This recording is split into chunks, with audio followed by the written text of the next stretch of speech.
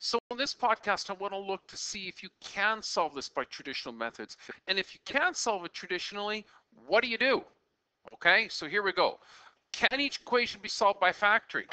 Best way to do it, look at the discriminant. B squared minus 4ac. Let's figure it out.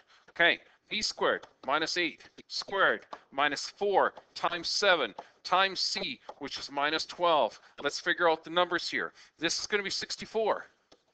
Subtract a negative times a negative, which is going to make this a positive. So 4 times 7 times 12.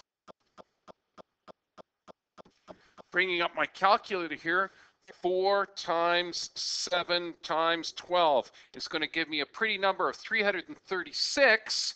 Okay, add that to my 64, and I get a value of 400. Okay, 336 plus 64 gives me a value of 400. My question is that number square rootable? If it's square rootable, then guess what? I'm going to have pretty values. Okay, so bring it back here. Second square root of second answer, and look at that, I've got 20.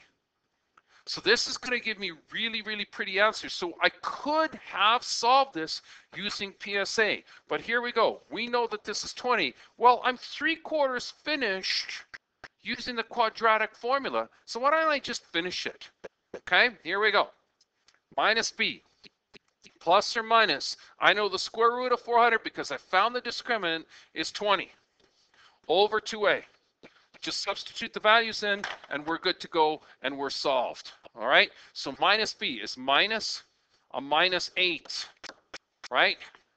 Plus or minus 20 over 2 times 8. 2 times 7 is 14.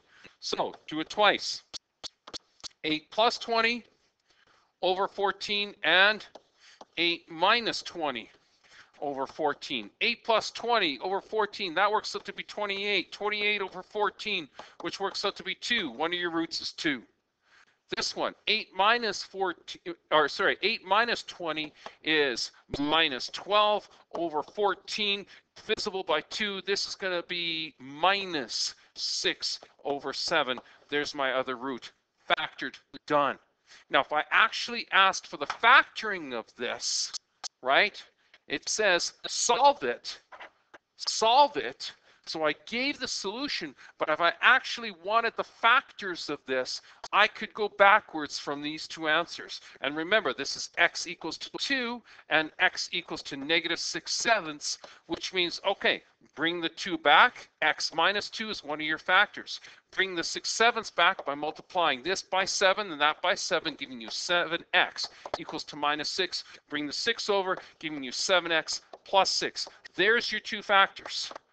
There's your two factors. That's this original equation factored using the quadratic formula. And I showed you that in a previous podcast, but this is a little bit simpler one with nicer numbers. Okay, with that in mind, let's take a look at the next question and see if we can solve that. Now with this one, don't forget one of the most powerful things I've ever taught you. GCF. Always, always, always try to GCF at first. And I saw something here that kind of resonated in my brain. I looked at the 14 and I looked at the 70 and I went, oh, I wonder if it's divisible by 7 or by 14 or something like that. And sure, in fact, it is, because 63 is also divisible by 7. So let's get rid of the 7 right now. Factor it out. 2x squared then minus 9x minus 10 equals to 0.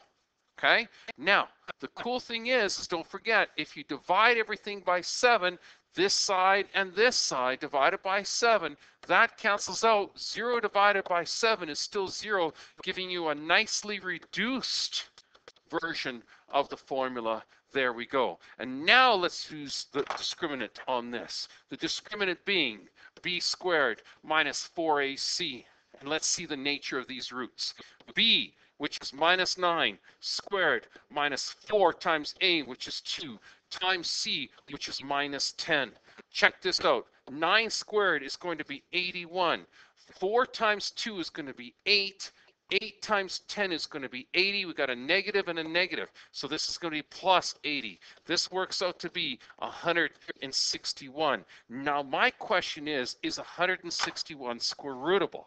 Well, let's bring up the old calculator. Is 161 square rootable? Let's find out. And in fact, it is not. That's really, really, really important. Okay, so knowing that, then we can continue on with using the discriminant, but now with the quadratic equation. So the quadratic equation, minus b plus or minus the square root of b squared minus 4ac over 2a. And we know that the discriminant is 161. So all we have to do is substitute it back in there. Minus b. Now, what was b again? Let's go back to our original question. Original question, b was minus 9. Okay, so here we go. Minus a minus 9 plus or minus the discriminant we know is 161. So square root of 161 over 2 times a. A was 2. Okay, so here we go. 2 times a, 2 times a.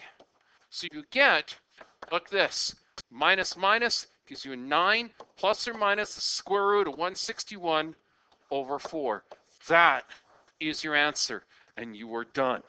So a couple different things to look at, and you could see the power of the discriminant.